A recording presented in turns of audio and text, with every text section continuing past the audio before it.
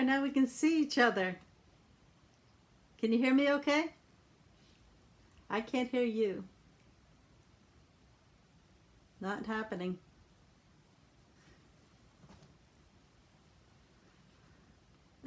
Let's see. Oh, I know what it is. Try now. Talk now. Can't hear. This is what we do sometime. I'm going to go back to and recents and call you. So I'm going to call you. I'm going to hear you. Can you hear me? Okay, so if I can hear your questions, I can do it on the phone. It's a workaround.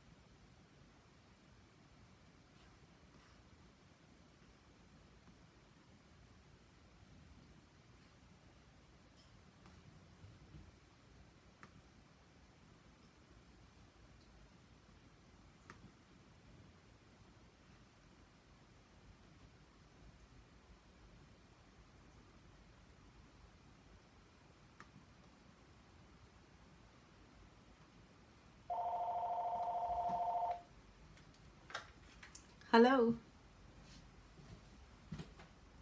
Joe? Hi. No, I can't talk now. I've got the VPR is trying to do an interview. We're trying to figure out how to use Zoom right at this moment. Can I call you back after like this tonight? Okay. Nice to hear your voice. Okay. All right. Bye-bye.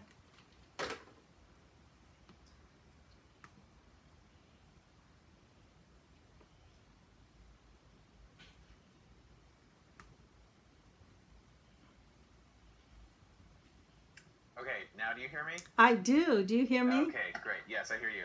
Oh, good. Sorry about that. Nah. All right. My son called me on the landline in between. I was saying, thought it was you. Nope.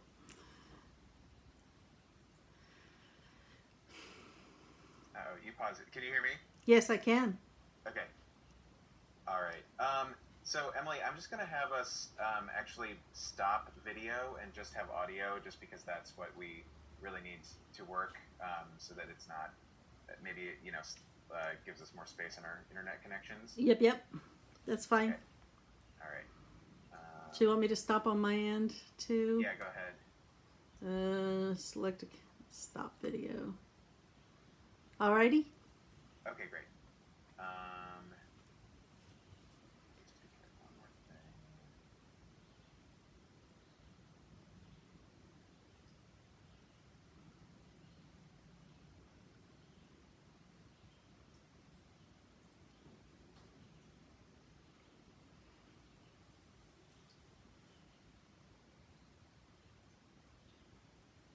Big H. Yeah. For hemp, happy, hopeful, helpful, hallelujah, Yeah. honey. It's a good letter. Yeah. All right. I think start recording. I think we are good to go. Good. All right. So I will read a brief introduction, and then we'll get right to it. This is All Things Considered on VPR and Henry Epp. Vermont's primary election is fast approaching. Early voting has already begun for the August 11th primary, and so over the next several weeks, VPR will be featuring interviews with candidates running in contested primaries for certain statewide offices. Today, we'll hear from Emily Payton, who's running in the Republican primary for governor, facing 4 other candidates, including incumbent Governor Phil Scott. This is Payton's 5th run for governor in Vermont. She lives in Putney and runs a business focused on building material made out of hemp, And Emily Payton joins me now. Welcome. Hi. Thank you, Henry. So first I want to ask about sort of the moment that Vermont is in right now. We're in the midst of two major crises, the public health crisis of the last few months from COVID-19 and the economic fallout from the COVID-19 shutdown. So why do you think Vermonters should turn to a new leader at this time?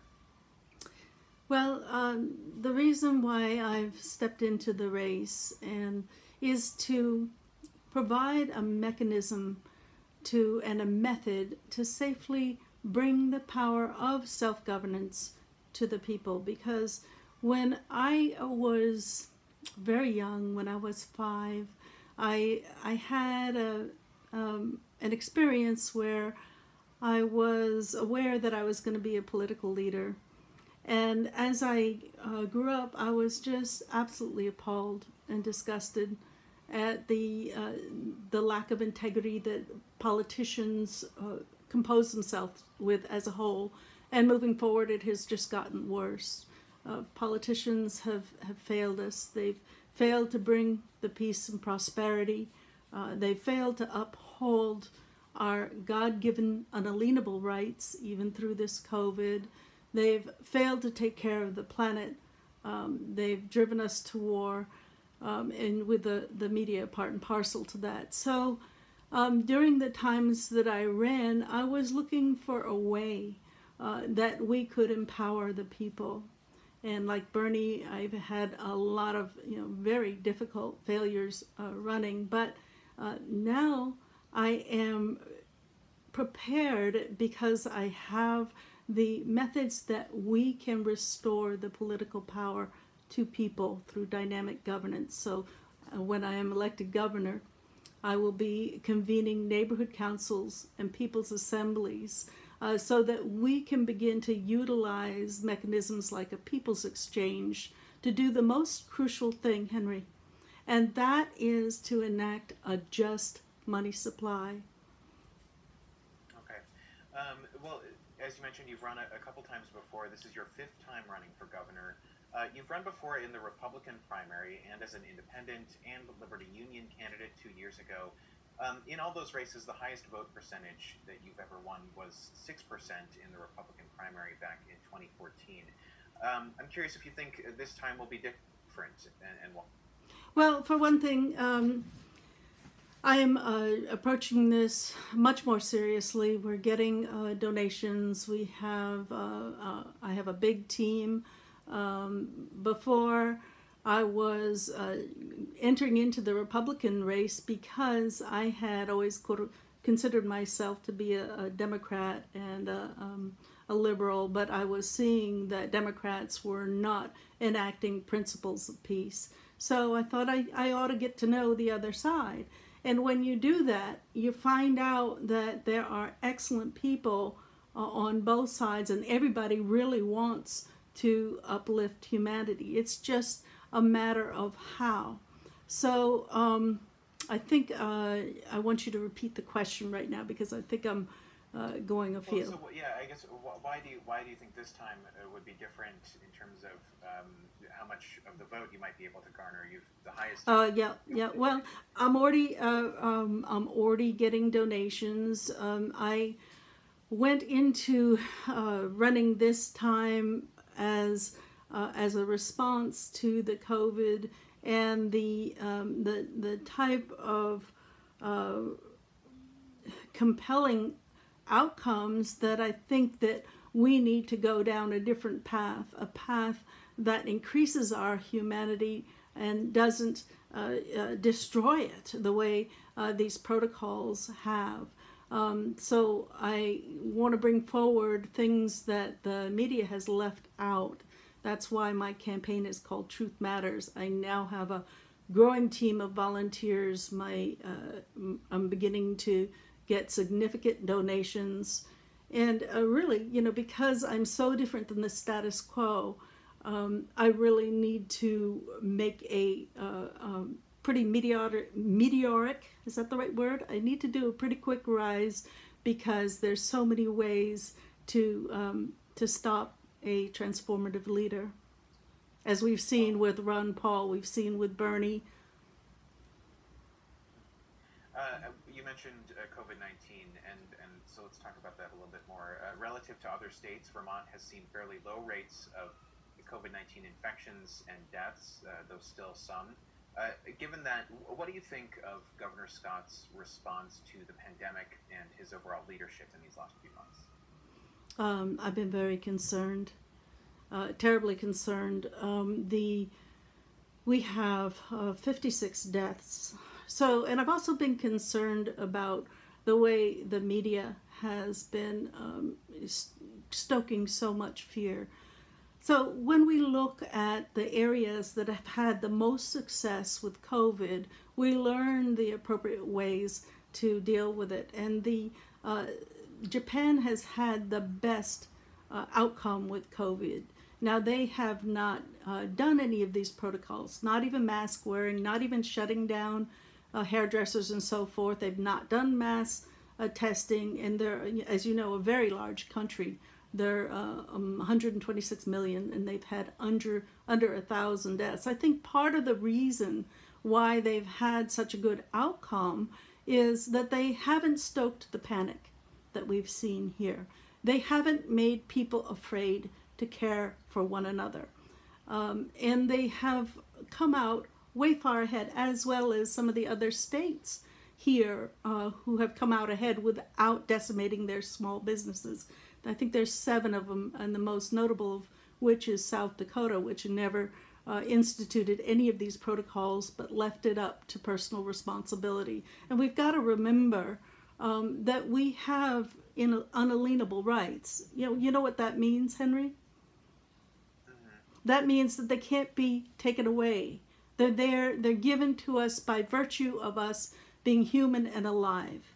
And we have to understand that these protocols that have kept us from hugging one another, that have kept us from standing near our loved ones as they die, that have made us into prisoners into our own home, that really may not have made us safer. And I think when all is said and done, we'll find out that not only have we been not safe, we have decimated the small businesses. So, my friend wants to go get a bike. Now he has to go over to Walmart to get a bike. And it doesn't stand to reason why the small businesses were shuttered and the large businesses were allowed to stay open. So consequence of that is that we've seen the largest transfer of wealth to those who are already ruthless with it. Amazon, Jeff Bezos, now is the world's first trillionaire. Now, these are what is known as disaster capitalism. So if elect me, and we will set ourselves on a different path, and I will convene neighborhood councils and people's assemblies and an inquiry to find out what really we ought to do during these protocols, and to decide together a way to restore our humanity and let not this new normal ever become normal. Well, so what specifically? In a new term, the new gubernatorial term, it could be we could be continuing to face the coronavirus here in Vermont. So what specifically would you do differently in terms of policy responses to that than the Scott administration? Well, the first thing that I would do, and the reason why I've been proposing these neighborhood councils, is I would ask legislators or community leaders to help our neighborhoods to become more cohesive and able to help one another. This means that households of maybe 20 households will be able to talk to one another through a phone tree. They will share a skill set chart. They will look in on one another. So as we encourage and support the people of neighborhoods to feel comfortable and safe talking amongst one another, those become the basis of the ability to meet any kind of emergency, be it a climate emergency or be it this sort of emergency. So that is the first step. Of course, you know, hindsight is 2020, and here in 2020 we have the benefit of a great deal of hindsight with the pandemic, or the protocols that have been outrolled for COVID. Also, you know, certainly, sorry, I would like to add, it really baffles me why this governor has not put a hand washing station on the corner of every street or every town, and porta potties for people to use, because what's happening is that people are using the woods in the most terrible way, and providing a lot of problem with sanitation. So, you know, little things like that are very important. I want to turn to another topic that's been in the news in the last month or two. There have been increasing calls for police reform here in Vermont ever since the killing of George Floyd in Minneapolis back in May. And there are many activists calling for decreasing police budgets and reallocating those funds to social services. Do you support that movement to defund the police?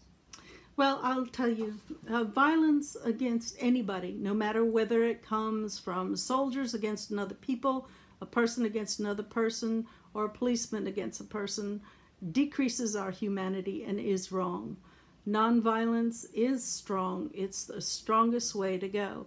We have many excellent police who are nonviolent and who are really important to help de-escalate the type of frustration and the type of crises that are happening in households. That being said, where there is any police officers, and sadly there are because they've been increasingly militarized, there are police officers who have a penchant for violence, who have a desire to dominate. And wherever those exist, we need to get rid of them. Now, what we need to do also is to restore the idea and the function of the peace officer. And a peace officer is someone who, as is their label describes, somebody who increases peace. We are going to need more people who help us behave peacefully. Now, they may not have to carry weapons. There are all kinds of ways. And again, as governor, I will convene a people's assembly, especially so that we may re-envision how we do justice, and in particular that we're not doing it to profit anybody. Restorative justice can be expanded exponentially, and I think the people should be the people who decide that what we're budgeting and how we're budgeting it, because in the end we shouldn't be serving somebody's profit by criminalizing people. But so it sounds like you would support then moving money and away from the traditional methods of policing as they stand right now. Well, what's really important about the idea that we're working with the money system of the U.S. dollar. The U.S. dollar is systematically serving greed, and greed on this planet is our biggest danger. It is ruthless. It is violent. It's our biggest problem. So when we're talking about a legislature that's working with the U.S. dollar system, tax and revenue, debt and all that, to me, that looks like we're working in a sandbox, a very limited sandbox. And what my leadership has always been about, what I began running in 2010 about, was about let's get out of the sandbox and let's go onto the beach and utilize some of these other methodologies of exchange that allows us to expand our money system, our means of exchange. And primarily there is the People's Exchange, and there's several other. So creating a monetary system, a system of doing business that increases a virtuous economy and allows for the people to fulfill their self-directed purpose is the best way that we can support the police, the best way that we can support each other, because each other's happiness and self-fulfilled directive increases our own experience of happiness and our own experience of our humanity. And that's why my leadership is transformative. It's also the reason why I aim for the gubernatorial seat, because it is only through the sanctioning of the executive chief that we may begin to transform our monetary, expand our monetary capacity through not only the People's Exchange, of course, the public bank, and of course there are other mechanisms. I don't know why we haven't had the Vermont credit card yet. For example, I mean, this is what my leadership offers that is totally different from any other candidate. But if you were elected governor, you would be expected to set a state budget, make a budget proposal under the existing monetary system. So would you do that if you were elected governor? Oh, absolutely. But my guidance will be coming from the people. So as upon election in November would be immediately when we began to organize the neighborhood councils, and we would call together the young people, the people who have already been meeting in 350, the people who have already been meeting in Occupy, and using this dynamic governance system, we will develop a clear idea of what the people need. We've had kind of a nod toward that in the past in the Shumlin administration, but we need to actually move forward. And using, well, see, what the People's Exchange thing is about is that when we take all the exchanges we can do in Vermont, and we, the services that we can do for each other, the things that we can buy from one another, the resources, and we give them a barter-to-barter system similar to what the VBSR does. It's a private system. So then we move it forward with the authority of the governor's seat. Then we will be able to have a much greater capacity for exchanges. So, for example, we can totally rethink how we are helping people to behave in a way with a conduct that's conducive to being part of the society, instead of being locked up, especially for nonviolent people. So yes, of course, we will use the dollars that we have, but we can use them much more efficiently. And moreover, we ought to be using them for the things that the people say they need. Now, this is really important because we're supposed to have a government for, by, and of the people, but we also need it with the people and within the people. And that is what we will be doing. We will be sitting in circles when I am governor, and we will be deciding what we need and what we need to fund. And that will be the basis of my budget. Remember, we have two budgets. We have the regular budget and we have the comprehensive annual report budget. I just thought I'd put that in there. Yeah, I want to turn to another topic. The COVID-19 pandemic has disproportionately affected Black Americans. That's true in Vermont. Black or African American Vermonters make up just under 2% of the state's population, but 11% of COVID-19 cases. And Black people are also disproportionately imprisoned in the state. How would you address racial inequity in Vermont if you're elected? Through a just money system. Of course, because the people of color, indigenous people, have been so abused by a monetary system that makes money so expensive for those who need it most and transfers value to those who are totally unempathetic and who are absolutely ruthless. What we need to do is we need to empower our people. The reason why people of color have had, so 11% of 56 deaths is what? It's 5, 6, 7 people? At any rate, that's how many people have died from COVID.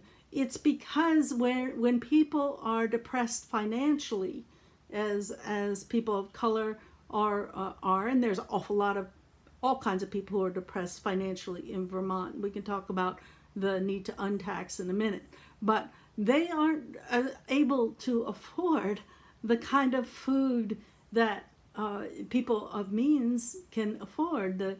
The organic food, the food from the farmers markets, that's more expensive. And so we really need to increase their mechanisms of being able to exchange, increase their access to excellent food, to vitamins. So that's super important. And so you do that by transforming the monetary system here in Vermont. Is that what By, you're saying? yeah, I mean, essentially we're expanding it. We have the US dollar that is systematically takes value from the people, from the working people, from the people who have none, and sends it to those who are really ruthless with it. So getting out of the sandbox means that we develop a people's exchange. Of course, we implement the public bank, and the only reason we haven't is because we have lobbyists who tell our treasurer that our bond rating will go down, but that's absurd because our bond rating will stay up as long as we pay our bills. So the public bank will allow us to use our tax money more efficiently and allow the legislature to direct it to the things that we want to have happen, such as, maybe we want to put solar panel on everybody's house or something, whatever it is. The policy of the bank will be according to what the legislature tells it to, and then the bank actually guarantees loans through our local credit unions and so forth. So it isn't competing with the few banks we have left that are from Vermont. I want to turn to another topic. You mentioned solar panels. A poll conducted by VPR and Vermont PBS earlier this year showed a split over the state's response to climate change. 39% of respondents in that poll thought that state officials are doing enough to combat climate change. Another 39% thought that they were not. Do you feel like the state is doing enough to tackle climate change right now?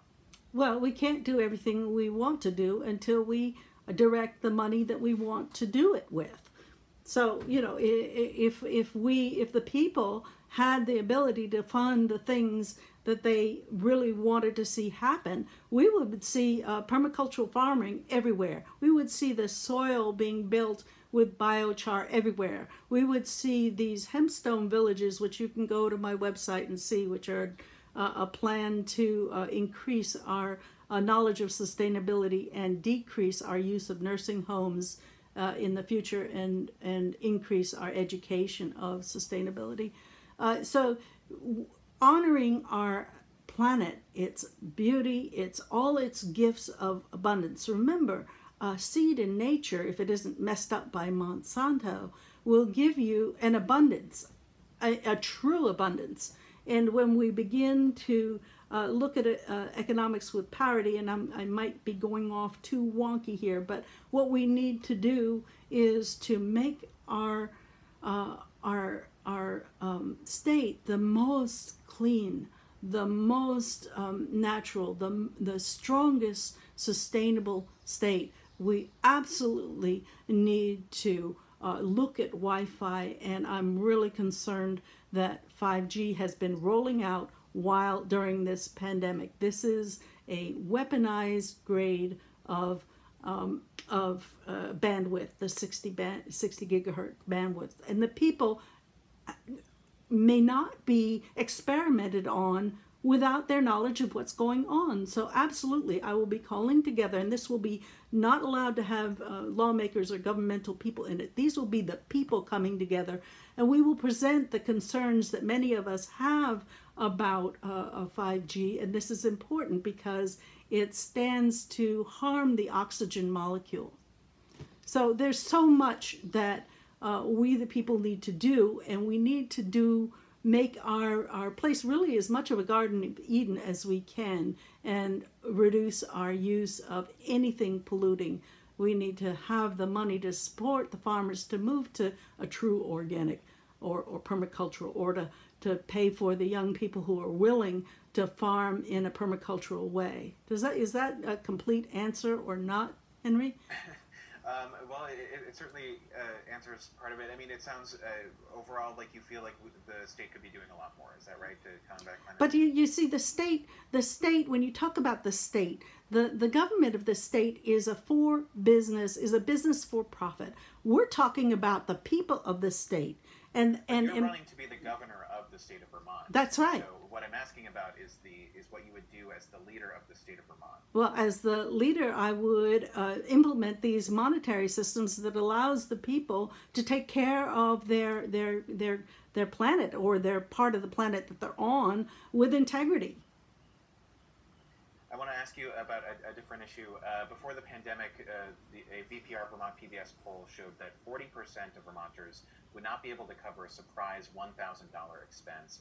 And our reporting has since shown that women and people of color have been disproportionately affected by COVID-19, both in health outcomes and also economically.